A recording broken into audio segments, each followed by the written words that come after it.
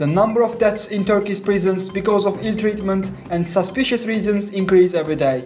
32-year-old Selman Aşçı, who has been in İzmir Şakran prison because of being a member of a charity, has died. The health condition of Aşçı, who has been receiving cancer treatment, deteriorated 10 days before his death. Despite all the requests, Aşçı was not allowed to go to hospital.